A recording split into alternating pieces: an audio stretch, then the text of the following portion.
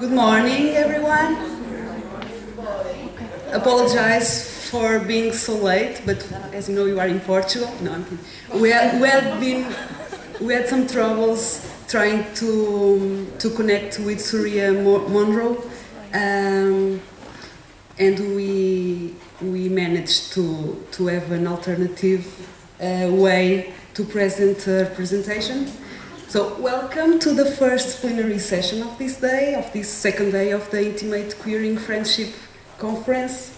I must say that the presentations of these sessions, they result from a special issue entitled Trans Policy and Practice from the Critical Social Policy Journal. And we are starting with a paper co-authored with Surya Monro and Judith Takács. I don't know if that's how. And Ana Cristina Santos. She's going to read Surya's papers. Good morning. So please bear with me. I haven't read Surya's notes in advance because this was our contingency plan. So yeah, we'll manage. This paper, like the others in the panel, came about primarily through a workshop on trans issues in Europe, funded by the European Social Research Fund. And we'd like to thank our colleagues who made this possible, and of course the funders. However, we also wish to thank the Fundamental Rights Agency, who funded the huge study on which we drew for this paper. It was a survey across 19 EU member states about the role of public officials in supporting LGBT people, which many officials and researchers contributed to. Monro and other colleagues from the University of Huddersfield were commissioned to write the final report. And of course, the trans activists and others who contributed to both studies. There appears to be a perception amongst policymakers that trans people are not really worth bothering with, as this slide shows. Trans people in the 14 countries in the study are supported by international human rights frameworks, and the EU legislation is supposed to guarantee equal treatment. However, transposition of the EU law varies across EU member states, including post-socialist ones. For example, in Croatia, which has a range of trans-positive legislation. But overall, none of the examined countries provide full rights for trans people, as this table shows. Many of you will be very familiar with citizenship studies. Our paper starts by outlining some basics, such as the way that trans citizenship studies built on the earlier work of feminist and sexual citizenship scholars, such as Diane Richardson. We mentioned gender pluralism, where gender is seen as a spectrum, not a rigid binary, and the usefulness for this for trans citizenship. We then bring in the universalism-particularism debate. Universalist citizenship is about the way in which certain rights frameworks and claims to citizenship can be relevant to everyone, such as the right to freedom from harassment, for example. Particularist approaches addresses the claims and issues of specific groups, and they can be useful for highlighting the citizenship of diverse trans people. We use both approaches in this paper. We also note the specific dynamics of post-socialist countries, including changing gender and sexuality regimes in relation to the legacy of Soviet rule. You can see here that we drew on two distinct studies. Both used purposive sampling and thematic analysis. The first study was conducted by author 1 and author 2 in 2015, involved semi-structured interviews with altogether 10 trans activists, including 6 participants identifying themselves as trans, allies and/or experts in trans issues from the following countries: Bosnia-Herzegovina, Belarus, Hungary, Kyrgyzstan, okay, thank you. Lithuania, Poland, Russia, Serbia, Slovakia, and Slovenia. The second study was conducted by the Fundamental Rights Agency with support from author 3 and author 3's team. And it included the following countries: Bulgaria, Croatia, Hungary, Latvia, Lithuania, Poland, Romania, and Slovakia.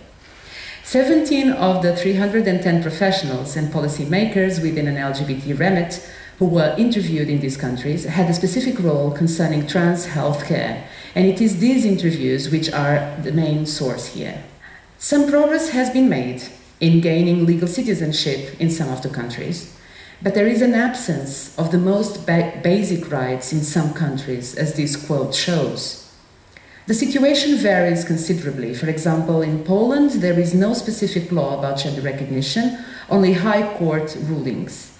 It was decided, and she's quoting, it was decided that in these cases, your parents would be the ones who are responsible for giving you a legal gender, and then they would be the ones to decide in that legal argument. This is a quote from a trans activist and researcher in Poland. The barriers to trans citizenship in post-socialist countries, as in many others, include a lack of awareness about trans citizenship issues at both national and more local and frontline levels. Public officials often felt that the social climate is unsupportive of trans citizenship-related work.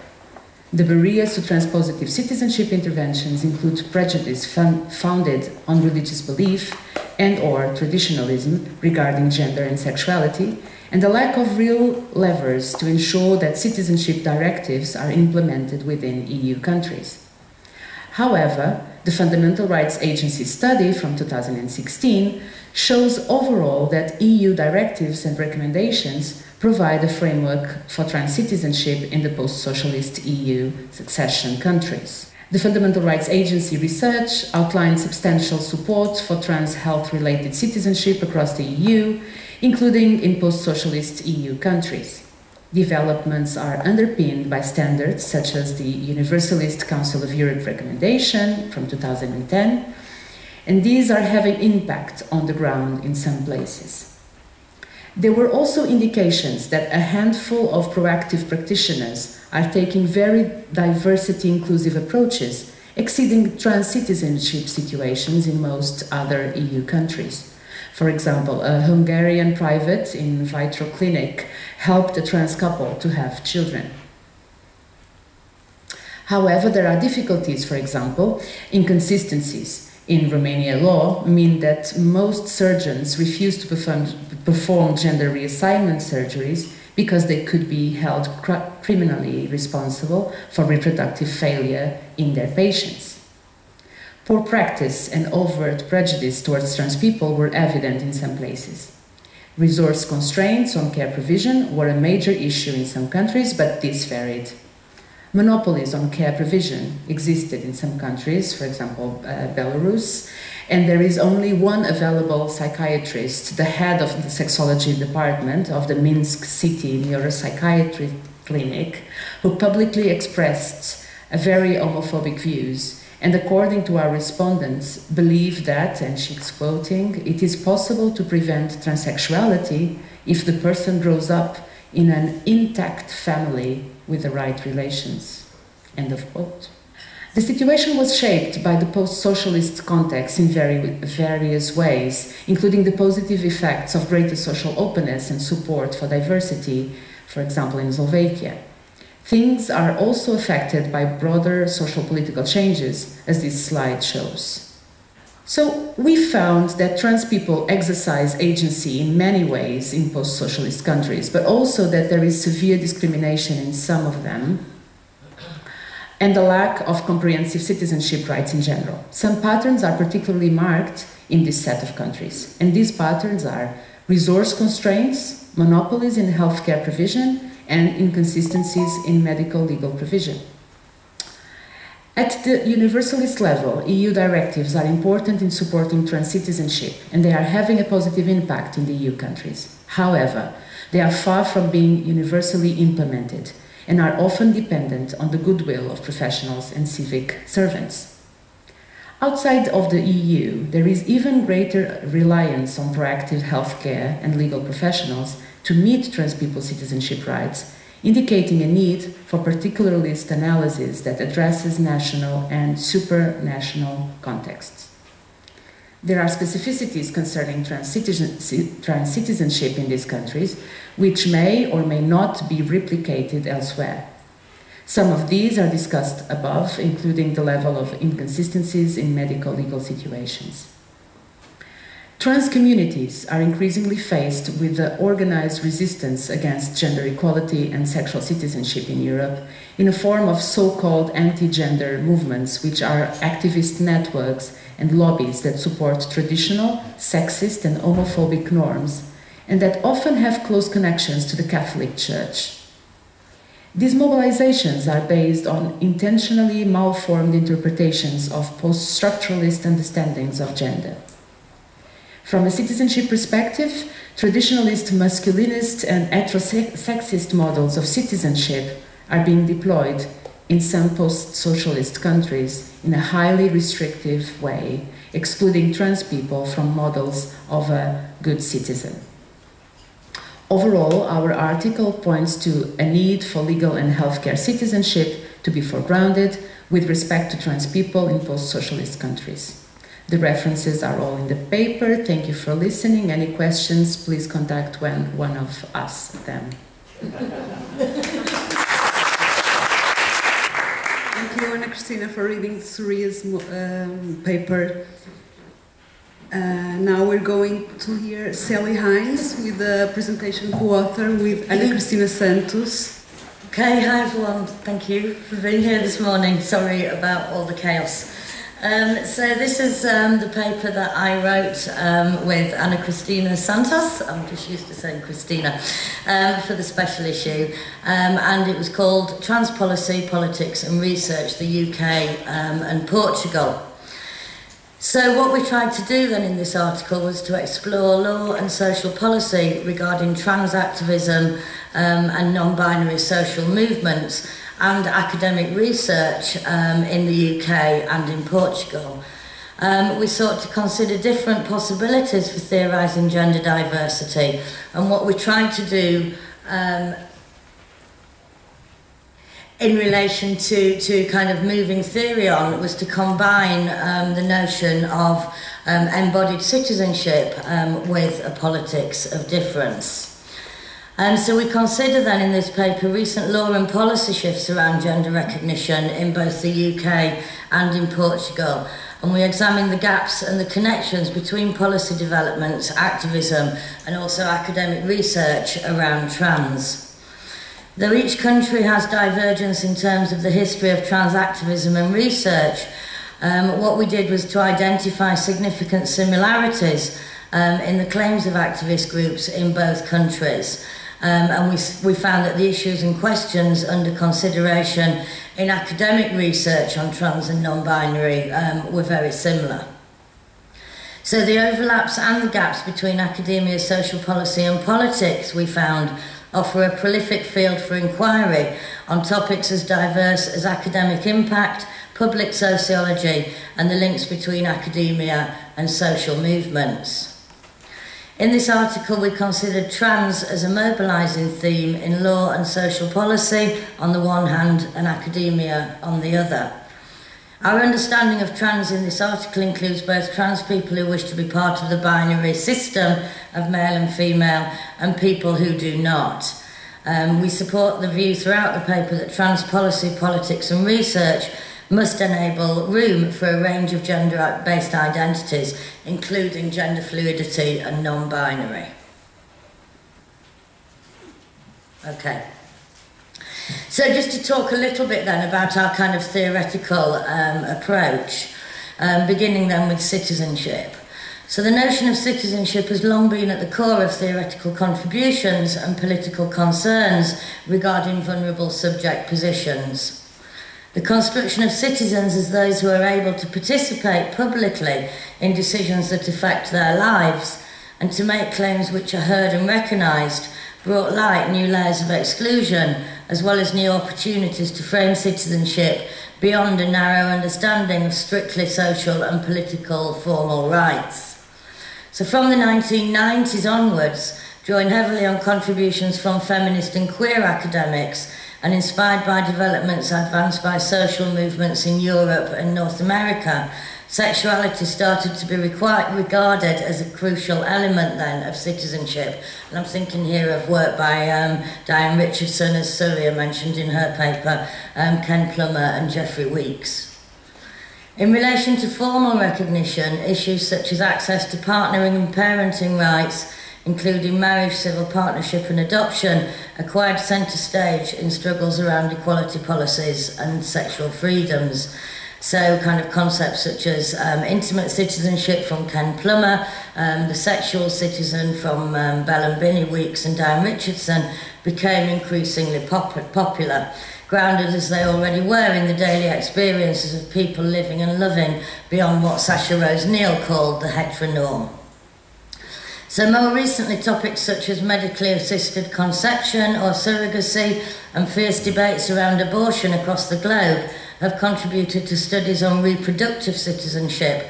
Intimate and sexual and reproductive citizenship then offer productive tools to theorise gender diversity.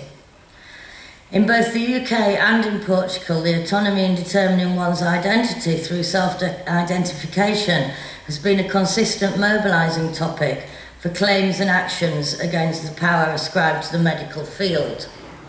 In the UK, such resistance has been framed under the umbrella of human rights, whereas in Portugal, demands have clustered more around citizenship, equality and social justice. Common to both contexts, though, is the emphasis on depatholization as a way to reclaim autonomy over one's body and identities, whilst at the same time rejecting the centrality of psychiatry in trans-related processes.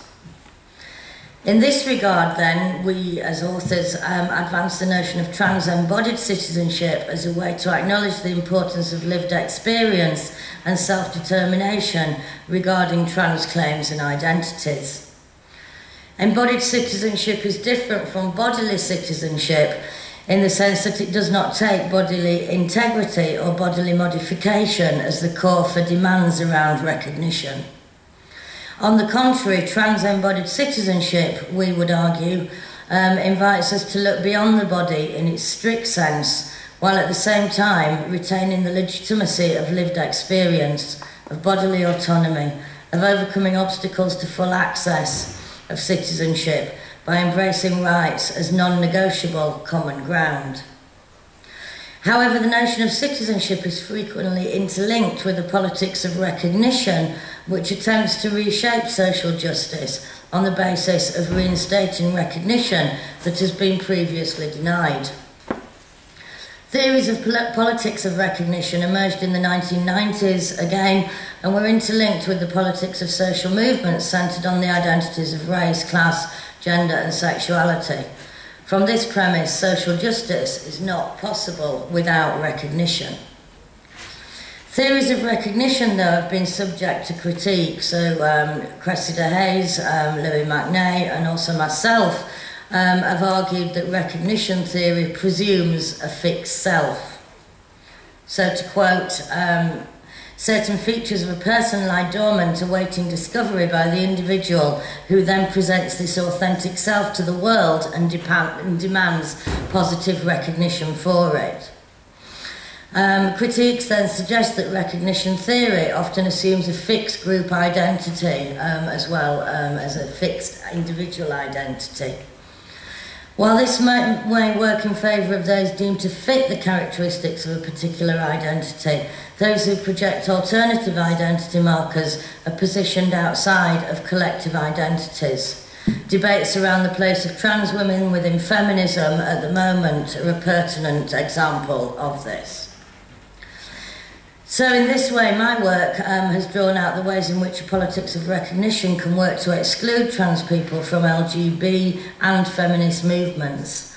A politics of recognition is therefore problematic, we argue, for theorising gender diversity, as it may contribute to the construction and replication of identity-based narratives around authenticity or gendered realness.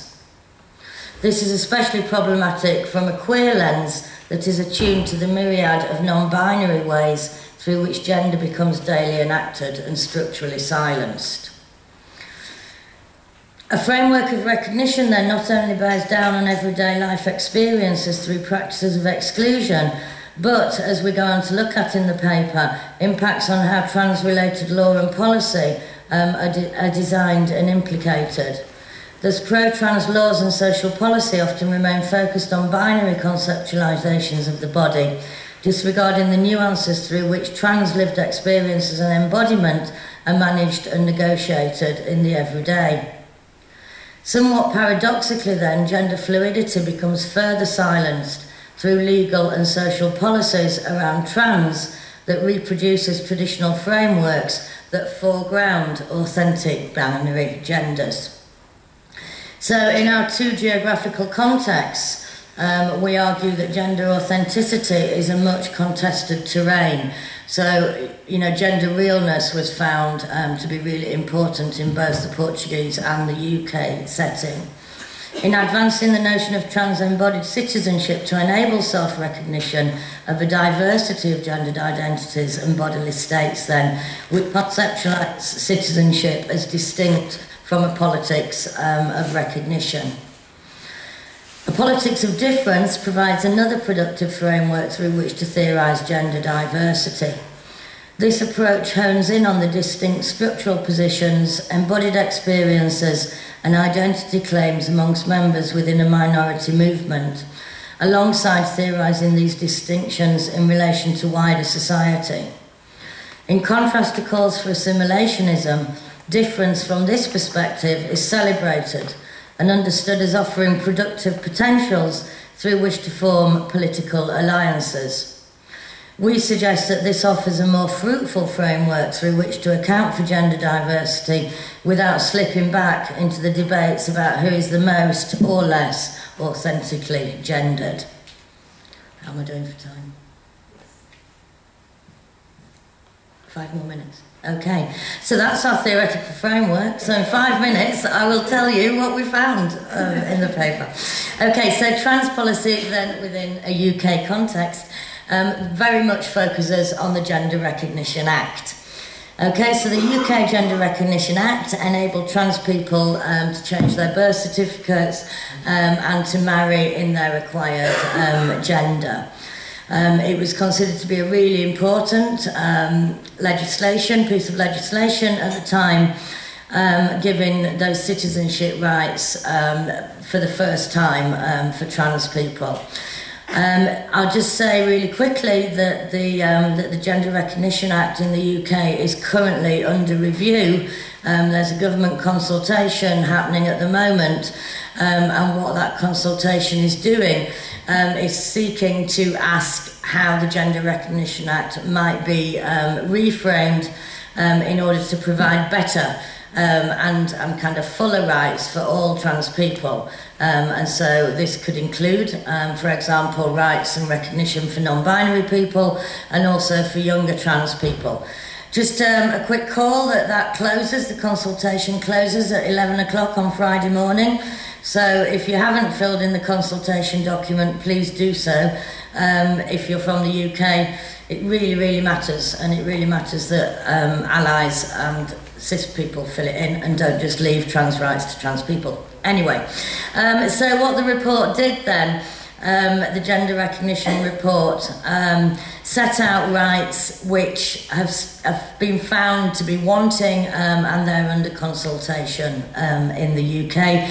Key to this is a depathologization of gender, so a move away from kind of medical intervention, which was also found to be a key point on trans policy within a Portuguese context. So both social movements then and policy in both Portugal and the UK centred very much on kind of debates around a move towards moving trans rights away from a medical perspective, but also from a kind of a medical professional practice. Researching trans in the UK and Portugal. So we found then that there were lots of similarities between research, academic research in the UK and Portugal around trans. So empirical research on trans in the UK then has in the main been produced by social sciences and has connected closely with the social, cultural, legal and policy shifts. So in many ways, what social science has done in the UK is to kind of trace those policy shifts and kind of through a sociological lens, look at the meanings and the significance of what's happening kind of within the policy landscape in relation to citizenship, rights and recognition. So there's been different kind of approaches in the UK.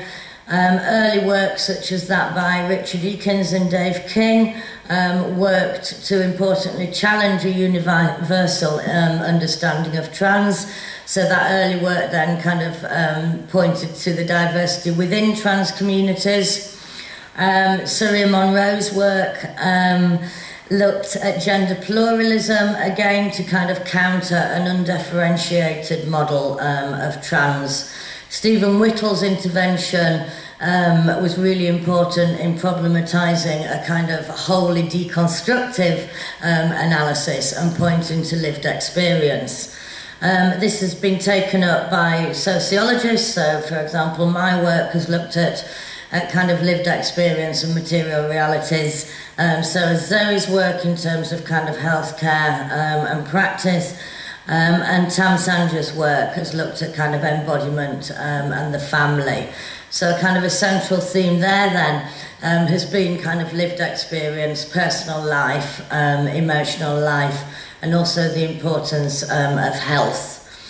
In Portugal, we found a very similar kind of area. The difference, I think, was that Portugal was kind of more interdisciplinary, so studies on trans were spread across a greater diversity of disciplines, and with quite a lot of kind of studies coming from psychology, yeah. But still, you know, within kind of sociological and kind of political studies, we found very much that the work centred on kind of the lived experiences of the claims of social movements. So work kind of within politics, within social movements, and within kind of law and policy was very much kind of connected to the work being done by kind of scholars, and what they were doing in the same way as in the UK was looking at kind of how people lived through those kind of policy shifts, lived through those changes, and kind of wanted to get a kind of a more grounded understanding of kind of the voices of the people involved in the social movements. Okay, I'm going to finish. We found very many similarities, some differences, but mostly we found that trans studies is really kind of, you know, alive and well in both countries. It's an established and establishing field, and kind of policy shifts are, we suggest, moving in the right direction, but don't forget to consult on the GRA. Thank you. Thank you so much, Sally. Now we are giving floor to Judith Van Schuylenbergh. So, hi everyone, my name is Judith Van Schuylenbergh. I'm from Belgium, by the way, not from the Netherlands. It was in the program. But I'm going to talk about discourses of agency and care in Latin American transgender women in sex work. For the special issue of Critical Social Policy, I did a critical review on 10 years of research on transgender and non-binary persons and sexual risk from a feminist intersectional perspective, and this is the basis for my talk today. For this paper, I reviewed current research on transgender sexual health, 2005 to 2015. First of all, what I found was that all of this research had a highly selective focus on HIV and sex work.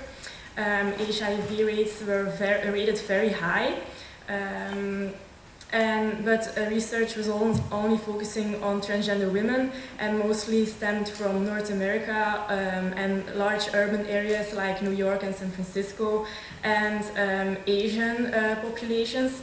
But these rates were generalized frequently, which is highly problematic because social contexts for transgender persons, as for sex workers, are very different over, all over the world. And there are actually almost no European studies. Today there are some, I think, but like the prevalence rates for Europe completely lack. And this research was also very binary, very heteronormative and cisnormative, assuming standard male and female bodies, and especially focusing on transgender women in a heterosexual relationship with a cisgender man having anal sex, so which was considered high-risk behavior. But what is acknowledged in every study almost is the role of discrimination in this high risk of HIV. But what I argue in this paper,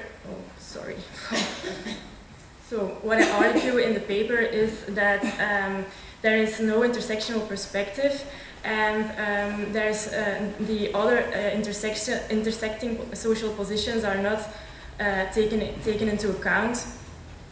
Because it's one area where this is apparent is transgender sex work, which is estimated high involvement in sex work for especially transgender women than for cisgender women. And this is almost always attributed to discrimination on the labor market, which leads to economic marginalization, and this forces transgender women in sex work in order to survive. This is the main discourse. So for today, I wanted to add a critique to my initial review in critical social policy that I only realized myself when I was conducting research on transgender sex work myself.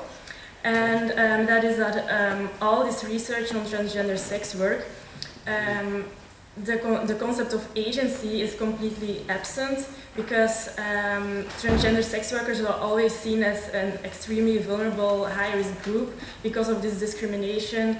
And by only focusing on this discrimination aspect, the studies do not take into account the transgender sex workers' agency. And for this reason, I wanted to shift focus from the victimization perspective to these discourses of agency voiced by transgender women in sex work. We conducted research on transgender women in sex work ourselves.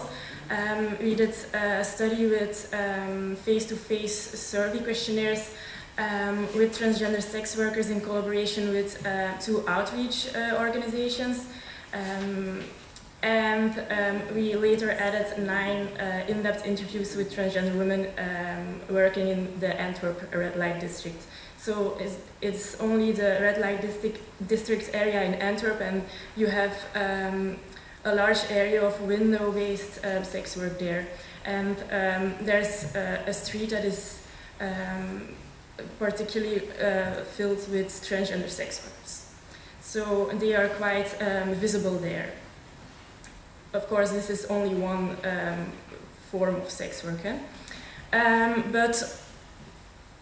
So the transgender women in the Antwerp red light district were all transgender persons on the female spectrum. They were slightly older than the main population in the Antwerp red light district, cisgender sex workers. They were all between 40 and 60, and 75% was from Latin American descent. Yeah, the chart is in Dutch, sorry. But you can see that almost more than 60% was from Ecuador, and a lot of them had the Spanish nationality.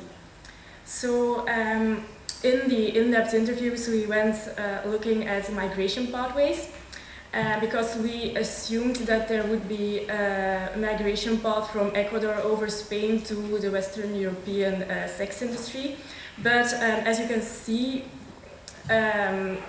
the persons we interviewed, their migration paths, they vary a lot. So we have 7 persons from Ecuador, but their first destination countries are France, Germany,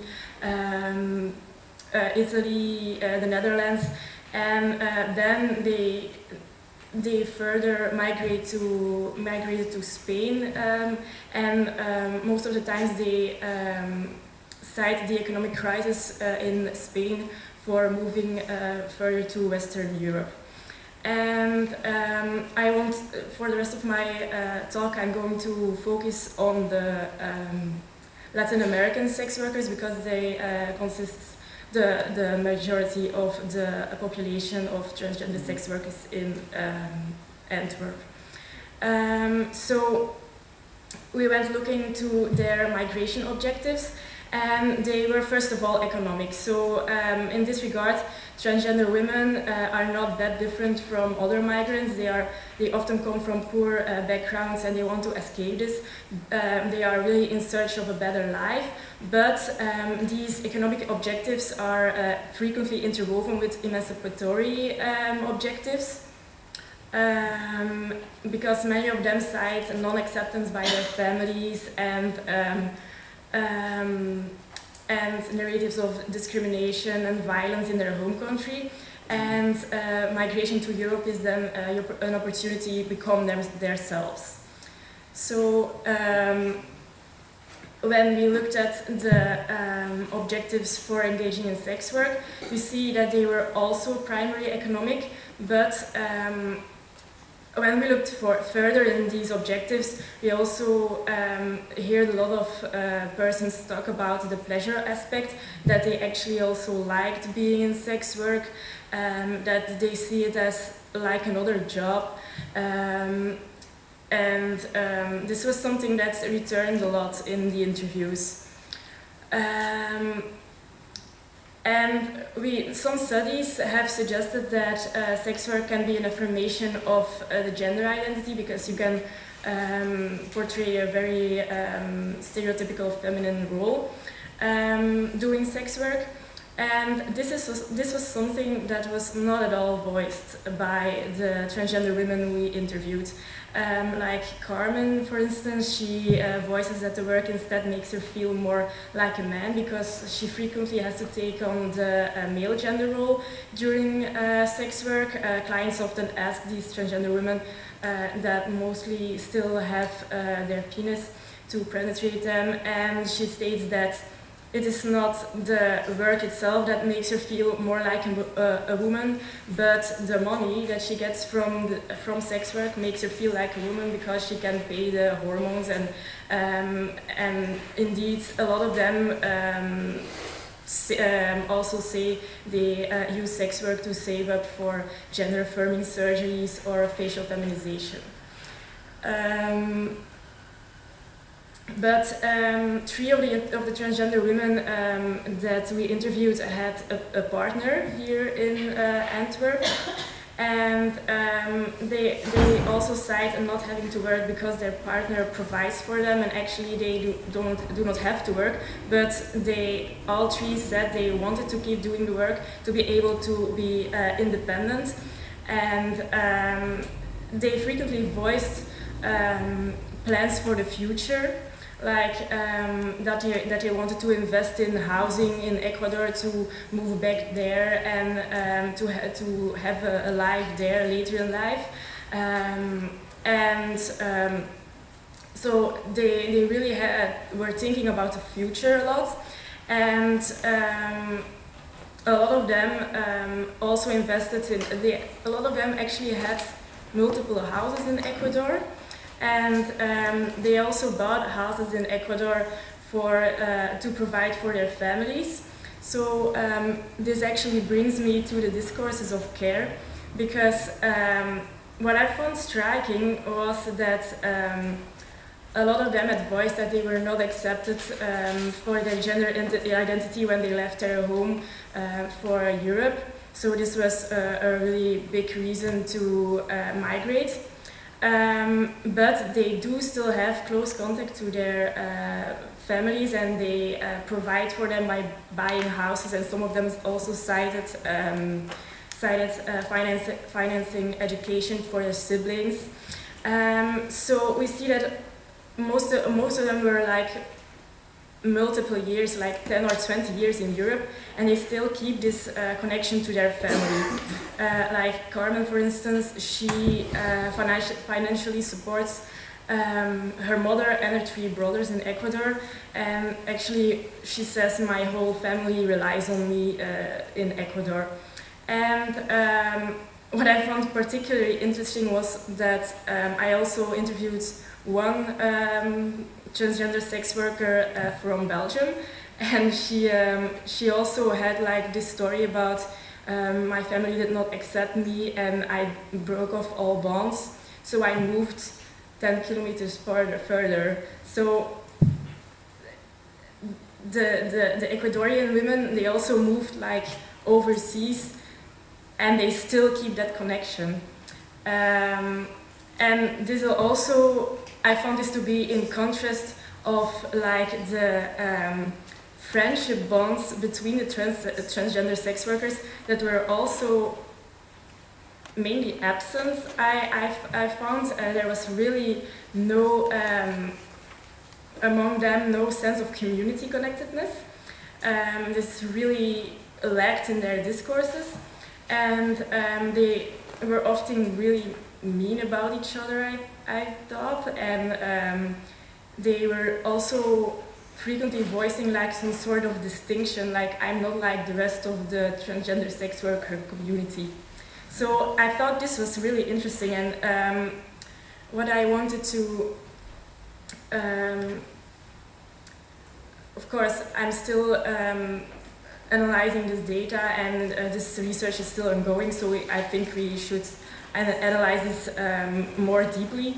But what I wanted to show with this was that first and foremost, motives for sex work are, for transgender women, are complex, they are varied, and they go beyond the stereotype of the sex worker that has to rely on sex work in order to survive. And they are also depending on these intersectional positions of migration status, ethnicity, origin, citizenship status.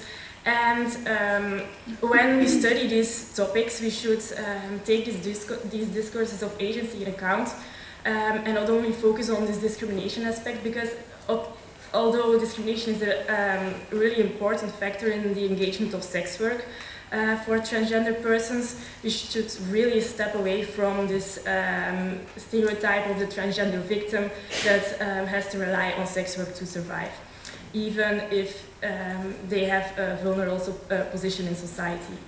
So this was my presentation, what I wanted to say. Thank you.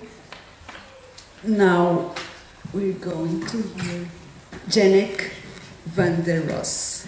Thank you for inviting us. I'm a bit nervous because we are not talking about intimate friendships at all. So it's kind of what am I doing here, which is a philosophical question too. But at least what I'm going to talk about is that is about the Norwegian state's regulation of intimate relations and intimate issues, gender identity being a rather intimate issue, and the state is regulating that. Besides this, the special issue is the result of networking of trans studies scholars who became friends. So academic friendship and intimate friendships is a part of it. So I think it's okay that we are here. I'm a political scientist, so I'm taking a political science approach to it, and contrary maybe to Sally, I am very fond of the recognition theory, and so I'm going to work with that, trying to understand or to present for you what transgender citizenship in Norway is and has developed to, and where it is successful and where it is failing, because we have successes and we have huge failures, which I think we can understand by using the concepts of recognition if we introduce both mal-recognition and non-recognition. Here we go. So the presentation is based on our article in this special issue, Trans and Gender Variant Citizenship and the State of Norway, where my co-author, Surya Monro, who we didn't get on Skype this morning as we tried, but she is with us, we try to demonstrate the contrast between the citizenship statuses of transsexual men and women, who often present themselves as gender-corrected women and men, the good citizens are kind of and on the other hand, the non-binary transgender people with non-binary identities and gender-variant people who have a total different citizenship status. So Norway is very binary oriented in that respect. So in order to understand this Norwegian trans policy, I find Dr. Nancy Fraser's, political scientist Nancy Fraser's, conceptual toolkit with recognition, representation and distribution very handy to use. Where Fraser maintains that in order to assure distribution and redistribution, and in this case we are talking about redistribution of citizenship rights and health care rights. In order to get this distribution and redistributions, people need to be, and groups and needs and concerns and interests need to be recognized and need to get access to the political arena to get representation here, to be able to change policy deliberations. The flow is going different ways, so that's why I have arrows the other ways as well. Once groups and the minorities have gotten representation, they also can bring about recognition of other groups and other needs. Or they can stop recognition in some ways. So understanding the Norwegian policy is looking at what kind of recognitions, what forms of recognition are important here. And the one, of course, is recognition of trans persons as equal citizens. And then we are talking about trans persons, both the gender-corrected women and men, but also the non-binary, the gender variant, the gender fluid peoples, individuals. Another important form of recognition is the recognition of allies. Who are our allies in the political system? Who are those who have already representation, and who are our non-allies? There are groups, specifically the gender-corrected women and men, who have representation in the political system who are not allies at all when it comes to non-binary interests and gender-fluid people. So we have to recognize also the non-allies. And then the recognition of, I forgot this one. The recognition of other experts in the trans policy making processes, ensuring representation of other knowledges than only the medical profession, which in the beginning, or still, has a very large position and a gatekeeping position for other medical experts and for other experts or other discourses. So, in order to understand it, we have to look at this recognition, to understand the legal victories. We have in Norway very interesting legal victories, but and I will say more about that. And unfortunately, medical defeats due to the mal-recognition of trans and gender non-conforming issues on people, and due to the non-recognition of other medical doctors. So I think it is important to discuss more the recognition of what. Where I think the recognition of differences, and not only differences between the majority, the cis heterosexual majority, but also differences within minorities. Specifically in Norway, the differences between the those who consider themselves as gender-corrected women and men, and the growing group of gender-fluid, gender-diverse, and gender-non-binary individuals and groups. So recognizing the majority within the minority is an important issue in order to see the recognition of unjust differences due to mal-recognition and due to discrimination, also discrimination of access to healthcare. Another form of recognition is the recognition, as I said, of allies. It took a while before the LGBT organizations were willing to include the T in their issues, because they were afraid of losing their good reputation as good citizens. So do we really want to introduce trans interests? But finally they did, and have been an important and enthusiastic and good ally for the LGBT, for the trans people, not the least for the gender diverse people. Amnesty International, the Norwegian chapter, it became also a very strong ally when talking about legal gender legislation. The recognition of other experts and discourses. Once other medical science and social sciences were introduced, citizenship issues and citizenship discourses and human rights discourses got a space in the political discussions, which contributed to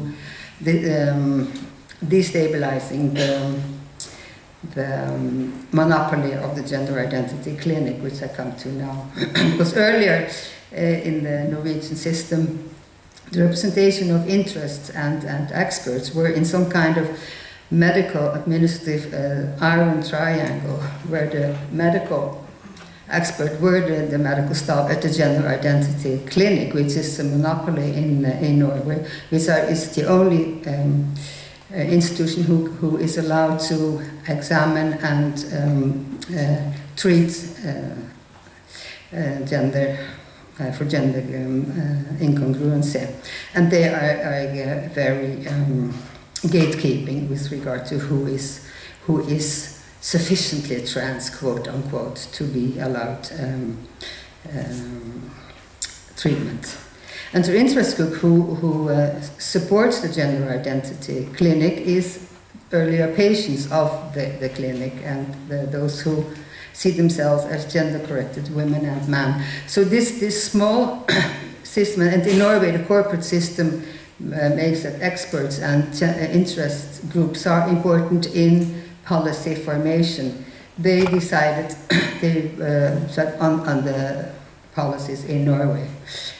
So the recognition of new groups and the recognition of other experts brought about new policy in Norway. And the institutionalization of other groups in the political system was very important for the successes of in Norway. The successes which were in 2014 got anti-discrimination legislation based on gender, so protection against discrimination based on gender identity and or gender expression, which came very late. Earlier, it had been very regular that trans people lost their jobs when they transitioned. In 2016, we got the Legal Gender Recognition Act, and that meant also the end of forced sterilization and the end of diagnosis. So the gender identity clinic lost some of its monopoly, since they were not the gatekeepers anymore for changing your gender. And from the age of 16, everybody who wants can change their gender. And from 12 to 16, you have to have the permission of one of your parents, or you have to change your gender. And parents can legally change the gender of their kids from the age of 6, so that a trans child can start at school in the gender that is okay. Yeah. that is good, and that is how she identifies, she or he or him. Unfortunately, the Legal Gender Recognition Act only gives 2 boxes still. You have the non-binary are not do not have a box, not have an alternative. But there is in the Parliament they are working on it now to have a third, not a third gender, but a third alternative. So we had, Norway has been successful in the legal part, and the medical legal monopoly has been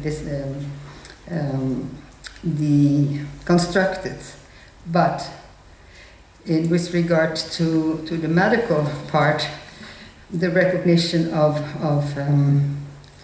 the moral recognition of health needs of trans and gender non-conforming patients is still there. And what we see now that the new directors in the gender identity clinic, which is still the monopoly, are talking about the nation's daughters when they are concerned about the so-called trendy development among young adolescents who are assigned female. So they went out in the papers and said, now the Minister of Health has to take care of our nation's daughters because we are losing in fertility. While 3 years ago they were still sterilizing all trans people. So this, and the discourse of the rapid onset gender dysphoria is very popular in the gender identity clinic, unfortunately. They can also continue to be gatekeeping towards other doctors, since they are the only ones who have the authority to provide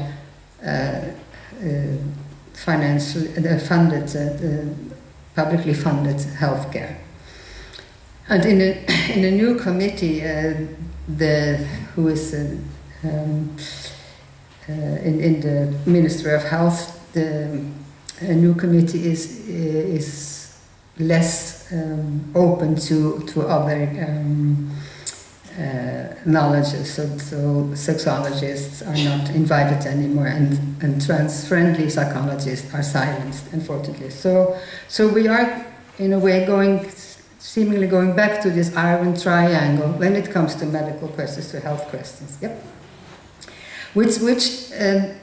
So this non-recognition and moral recognition leads to non-representation and leads to non-redistribution of healthcare. So it looks bad. So are we back to the start? Are we back to the strengthening of the medical gatekeeping institution, the gender identity clinic? As in other countries, the TERFs are very high voices, and are contesting the legal gender recognition, of course, because without corrective surgery, because they're very afraid of penises in the bathrooms, as if people do have to change their legal gender to go to a women's bathroom. So. And the new medical staff, as I said, is contesting the young trans men, fearing those so-called trends. But on the other hand, we also see, to end on a slightly positive note, we now see legal action against the state, where they are suing the state for the earlier obligatory sterilization, which they say was not a consensual intervention. A lot of people, a lot of individuals changed or were sterilized not because it was informed consent, but because that was the only way to change the legal gender. And now they're saying, hey, this was not consensual. So in Sweden, they already have been successful, and we hope in PR Norway too that the state will have to see that it was a human rights breach. And what we have seen specifically now, we have very many parades, pride parades this year. I think every little city is parading now, which is nice. And trans are participating in these parades in large numbers and in many parades. So the trans visibility is increasing. So I do hope, or I do still think, we are positive. But the non-recognition and mal-recognition has to be taken care of. Thank you.